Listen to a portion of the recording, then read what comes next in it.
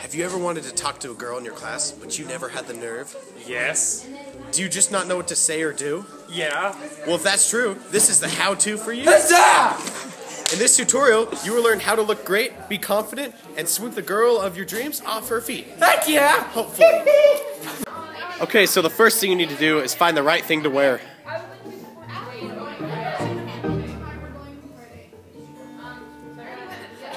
The next thing you want to do is find a wingman. He'll be there to pick up the broken pieces of your heart. The next thing you want to do is show subtle signs of interest. This could be displayed in such ways as a smile or maybe even a wink. Make sure she notices you.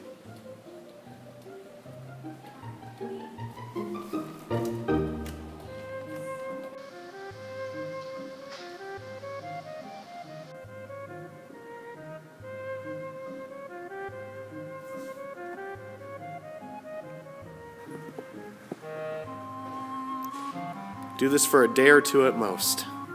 Then you're ready for step 3.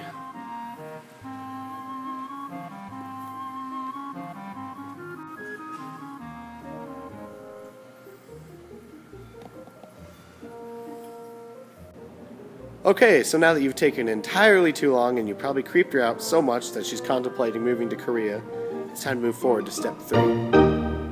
Now casually walk by the girl and pay her a compliment.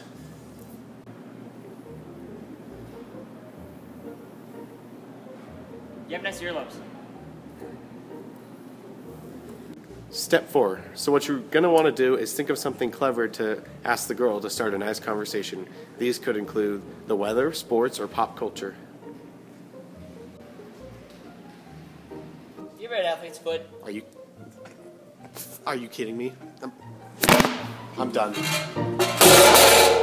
I'm freaking done. I'm freaking done. Out of all the things you could have said, you freaking had to say that. Have you ever had athletes? Are you freaking kidding me right now? Dude, come on. It's not that hard to talk to a girl. Yeah, I've had athlete's foot. Wait, what? You think that's bad? Because during soccer season, I never took my socks off until the season ended.